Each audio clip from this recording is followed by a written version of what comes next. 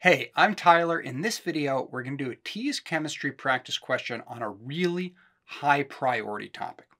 We're going to look at atoms, cations, anions, protons, and electrons. And I can pretty much guarantee that you'll see a question on these topics when you take the TEAS. So here it is. Choose the number of subatomic particles that would be found in a cation. And then we have 4 choices. Take a quick look at them. We'll solve this step by step, and I'll teach you all the stuff that you need to know along the way. Now, first off, this question is asking about a cation. What's that? Let's talk about some background information. So, atoms can have different electrical charges. Some atoms have no charge or 0 charge. Some atoms have a positive charge, and some atoms have a negative charge. Now, there are some names that you should know for these different kinds of atoms.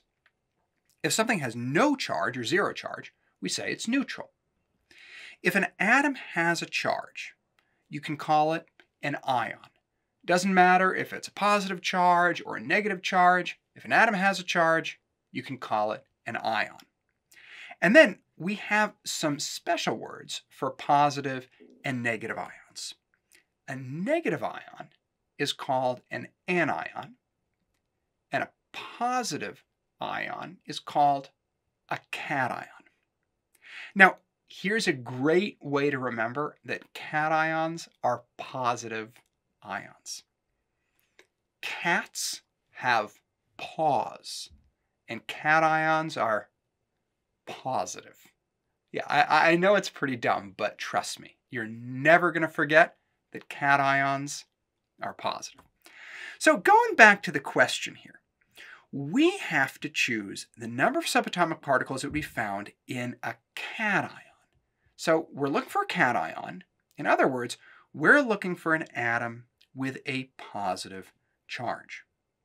Now, if we look over the answer choices, they all have different numbers of subatomic particles. These are protons, neutrons, and electrons. The subatomic particles are the tiny pieces that make up atoms. Now remember, we're looking for an atom with a positive charge, a cation, and when it comes to charge, the balance of protons and electrons tells you what electrical charge an atom has. So we're going to be focusing on the number of protons and electrons in each of these choices. Here's how this works.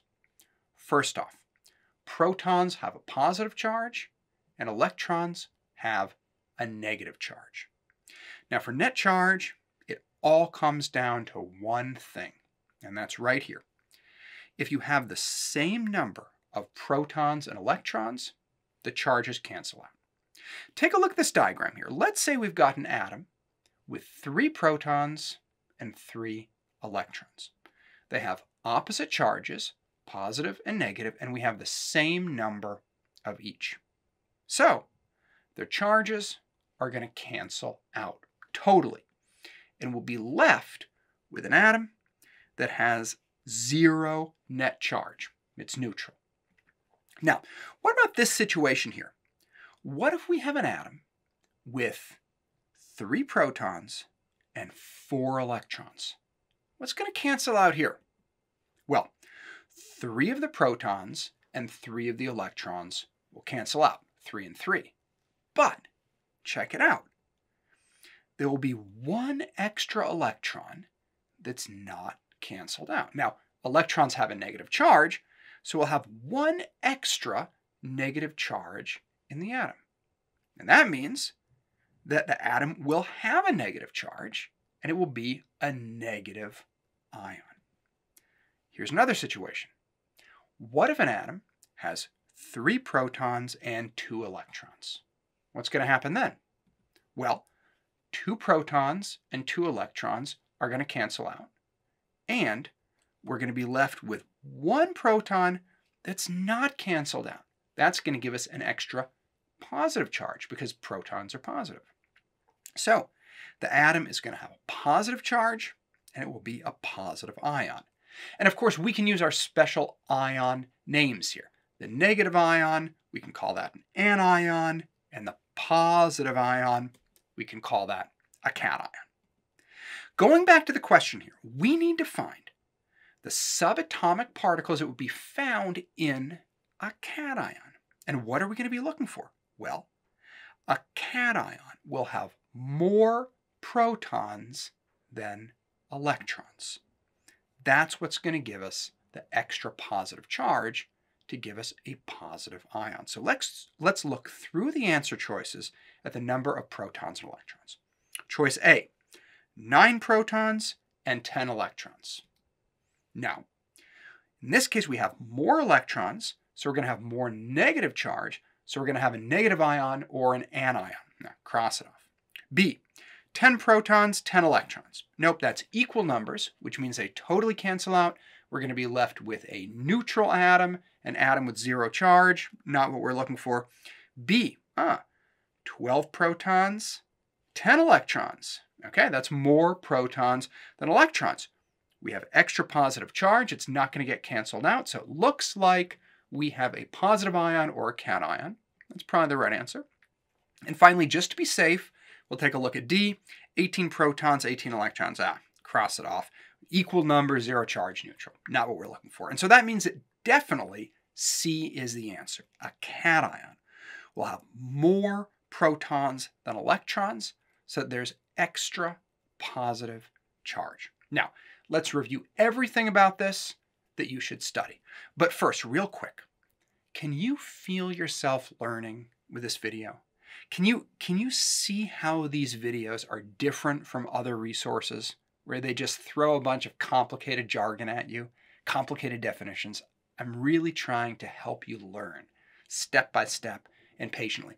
That's what's going to help you ace the TEAS. And if you like how I teach, you can get more free resources. You can get my full course at teasinOneday.com. Check it out. Okay, so here's a summary of the stuff you should know. First, atoms can have different electrical charges. An atom with no charge or 0 charge, we call that neutral. Atoms that have a charge are called ions, and negative ions are called anions. Positive ions are called cations. Now, the balance of protons and electrons tells you what electrical charge an atom has. If you have the same number of protons and electrons, the charges cancel out.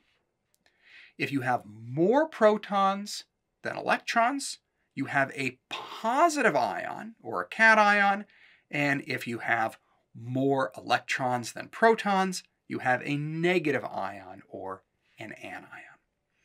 Okay, I really hope that helps, and I hope that you can feel yourself learning.